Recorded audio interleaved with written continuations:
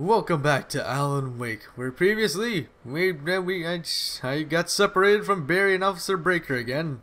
That's just great. This is just because the darkness just doesn't want to be killed. It's tough luck. They don't belong on this planet. They should go to Mars. They should go to any other planet that. Oh, what? Hello? Someone screaming? Oh no! Crows! Get away from me! No! Nope! Nope! I ain't dealing with your shits! Damn, that took a lot of damage. Took half my health. The well-lit room. Well, why isn't it highlit? Go, go, go, go, go! Oh. Okay. At least they're gone. Yeah, let's see here.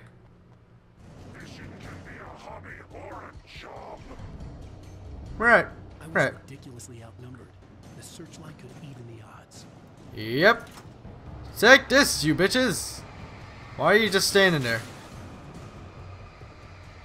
Are you gonna come at me? Come on.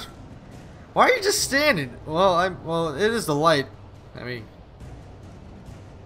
even if the light is off of them, they're not gonna attack me. Woo! Okay.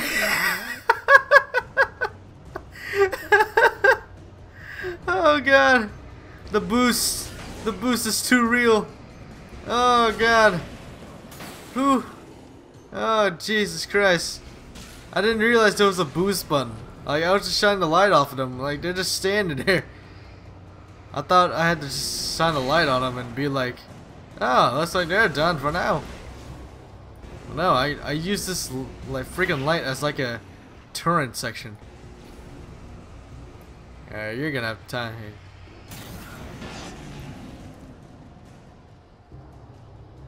Oh, they call it taken? I didn't know that. Is anyone gonna attack me? Is anyone? I mean, I can see that guy just standing there, but he's not doing anything. These are lazy. You guys are lazy. Why don't you get off your ass and do something? That guy's stuck up there. Hold on. Okay, there he is. Alright, let me get back to the searchlight. Searchlight. Oh no, you're not. You're actually moving. I saw that. Oh, you're dead now. Again, you're just standing there. Man, I could just sit here all day doing this job. I mean, he's not gonna bother me. Look at him. He doesn't care. Oh Jesus, this is the best light ever. Enough.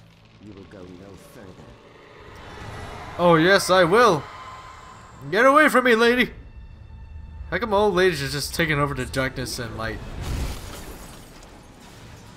Thanks for making a path for me. See you later. Haha, she won't catch me now. Can't stop me now. Good time. I'm having a blast. Oh shit, don't fall. This way. Oh Jesus. Terrible. Terrible vacation. Terrible vacation. Holy shit. No. Jump it. It's ridiculous. Jesus. I startled so hard. Made me turn around. That's okay. I don't need any of this. I don't need any of this. I'm out of here. Oh god. This way. She won't get me in here. Her weakness. Let me switch the camera to the side. Yep. Oh god. Oh! She threw a truck at me! No! Oh Jesus. Alright, this time I can do this. I can do this. Oh, I don't think the truck's gonna stop me now!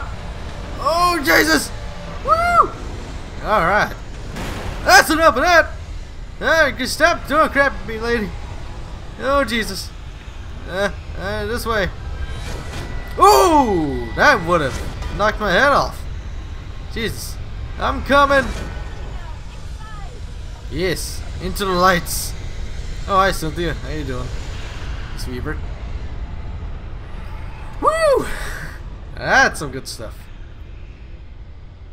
You made it. Well done. I'm glad I was wrong. But it was a foolish chance to take. Don't worry about the noise. We're safe here. I have looked after the well-lit room for many, many years now. There is no shadow in the well-lit room. The power is fail-safe, and all the bulbs are numbered and changed regularly based on their make and model. Man. No shadows. What about our shadows? They can stand on our shadows. That'd be weird. We're almost there. God damn it. There we go. It was active during the Second World War. They operated here back then. They must have built this. Yes, they did. It's my place now. It's my place now. Fuck them. They were wussies. This is my place. I own the place now. Okay, let's examine the well-lit room.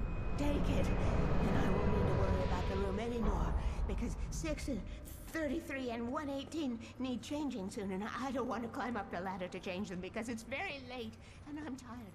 And if you take it, I won't. My God. Anymore. The manuscript. The page was autobiographical, a memory from my childhood. But I didn't write this. It was a page written by Thomas Zane. None of them were supposed to exist anymore. Alan, 7 years old, would fight sleep to the bitter end. When he did sleep, he soon woke up, screaming, the nightmares fresh in his mind. One evening, his mother, sitting by his bed, offered him an old light switch.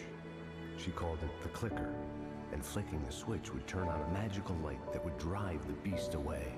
To imbue the talisman with all possible power, she added that it had been given to her by Alan's father.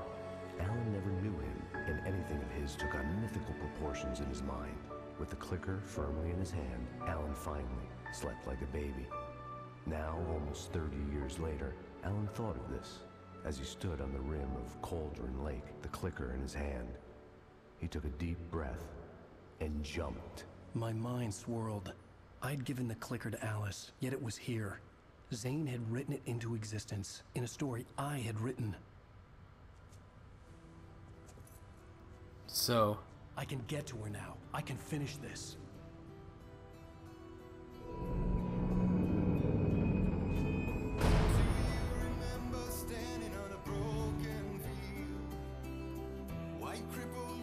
So, Thomas Zane, he knew he...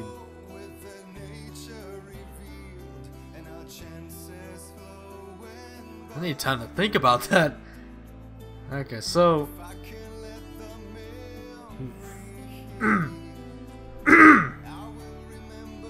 So Thomas Zane is like, he knows my childhood story, but then maybe we're in a Thomas Zane story. Maybe this whole time.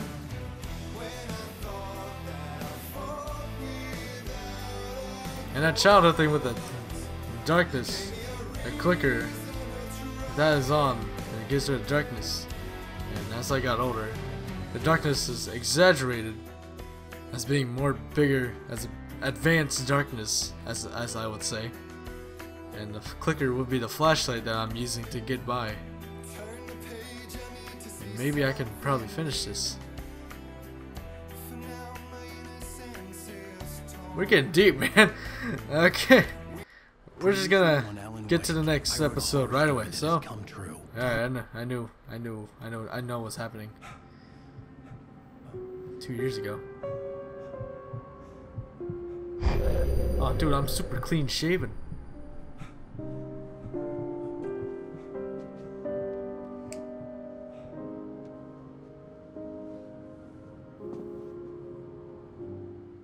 I had a hangover. My head was about to explode and the light hurt my eyes. I needed my sunglasses and painkillers to dull the pain. Then we'll In get one of those my finer things. moments of self-deception, I swore to quit drinking. See, I like these kind of moments where I kind of just relax, not fight any. Oh man, I'm about to lose my voice. Excuse me. I'm sorry. The pills worked fast. The prospect of being awake started to seem bearable again. Yeah, that's good. So The we'll lights just were get. like Oh. needles in my eyes. I needed Eh. my sunglasses. Okay, I guess my sunglasses are in here. Sunglasses, are you in here? Oh, okay, they're right there. Hopefully someone won't find me shifty when I'm wearing these. There we go. Oh yeah, I'm badass now. Sunglasses made the world look bearable. Now I could keep my eyes open Oh without yeah, feeling like a vampire. I got them Ray-Bans. Alice, you okay over there? There was a message waiting for me on the machine. You ready? You have one new message. Ow! Are you still asleep? Wakey, wakey! You should have your show on your TiVo. If Alice wasn't too mad to record it. She called me earlier and really chewed me out. Yeah, we went a little overboard last night. But parties are a part of this business. Al, look, I'm saying this as your friend. She's not doing your career any favors by trying to run your life like that, okay? I'll talk to you later, Al. Watch the show. Right, I'll watch it soon. Or now. I'll watch it now. I need something to watch anyways, just to calm my mind about some. So, it's on TV. Ladies and gentlemen, welcome back to the Harry Gallagher. Oh God, the resolution is terrible. Thank you, everybody. We have a That quality. great show tonight. I've been talking with the best-selling author Alan Wake about his new book, The Sudden Stop. Yeah, good read. I look beautiful. No, it is a good read. Look, I'm gonna be honest here. Is that wise? No, but I'm gonna do it anyway. I got people who give me the lowdown on books. I'm a busy guy. But this one, I actually read from cover to cover. I mean, I'm a big fan. Wow, thanks. Now, this might be a spoiler for those who haven't read the book yet. Does the voice actor like look like Alan? Is that what? Or like, is Alan based off the voice actor? Look, Is all about the death of the main character. is everyone like that? Foiled New York detective Alex Casey. Now, there's been a lot of outrage about this. Why the hell did you kill Casey? What the hell were you thinking, man? Good riddance. No, seriously though. 7 years and 6 books is a long time. He was a gloomy guy to spend all your working hours with, and it was a good run. But it's time to explore new things. My next book will be a departure from the old for me. You selfish bastard, always thinking of yourself. Well, you've certainly given us a lot of entertainment over the years. And now that you mention it, Casey was a gloomy guy. Never had much luck with his love life with the ladies. Was that autobiographical in any way? Yeah, no kidding. Casey's lady friends tended to die on him. With Casey, it was all about his pain. No, nothing autobiographical about that. I'm a happily married man. My wife is my muse. Well, congratulations. That's great to hear. So, how's the publicity tour been treating you? Good, great. But I gotta say, I'm glad to be back home in New York. Well, you've certainly been on the news a lot lately. Lots of parties and, you got into a fight with some paparazzi.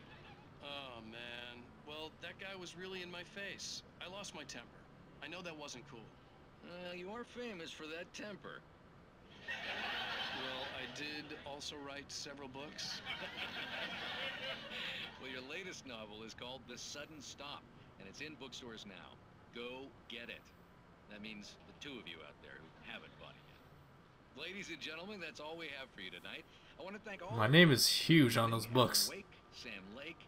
Once more, do the face for a Sam.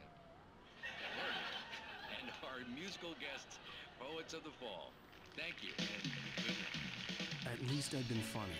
I told myself I could live with that. Hey, honey. Did you watch the show? I didn't say anything stupid if that's what you want to know. Okay, Grumpy. You want an aspirin or something? Oh hey, Are you going to start with me about drinking now? You know what? Go back to sleep, Alan. oh hey. What? Now you can't even talk to me? Well, this morning I was angry because you said you'd be home at midnight and you showed up at 7 a.m. and passed out in mid-sentence. Now I'm over it. Are you angry? This goddamn tour. It's gotten out of hand. Oh, honey. It's almost over, right? We can get back to normal. Then you can start writing again. I'm sorry, honey. Alan, you're not thinking straight. Just take a shower and go back to bed, huh? Yeah, you're right, honey. I'm sorry. Once this is over, let's go away together. A vacation. Just you and me.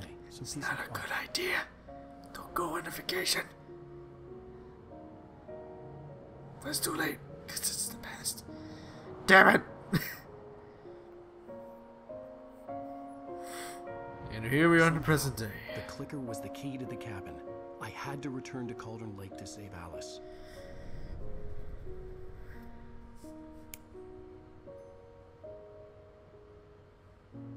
I'm going back to the lake to finish this.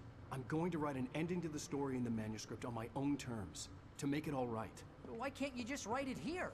The last page is still in the typewriter. I need to read it first. Everything needs to be just right. Zane tried to cut some corners, and it didn't end well. Okay, ready when you are. I'm sorry, Sarah, but I need to do this alone. Barry, take her gun. Miss Weaver, close the door when I leave. Oh, Barry. Barry. Oh. Good luck, Al. Now I'm getting teary-eyed. See you later.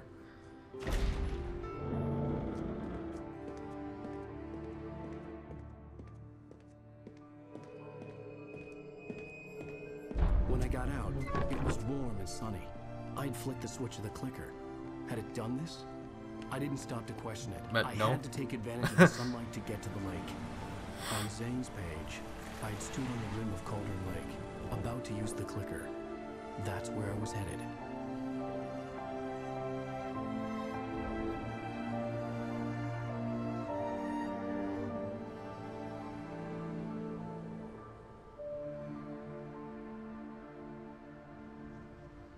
See, that's good. I like that.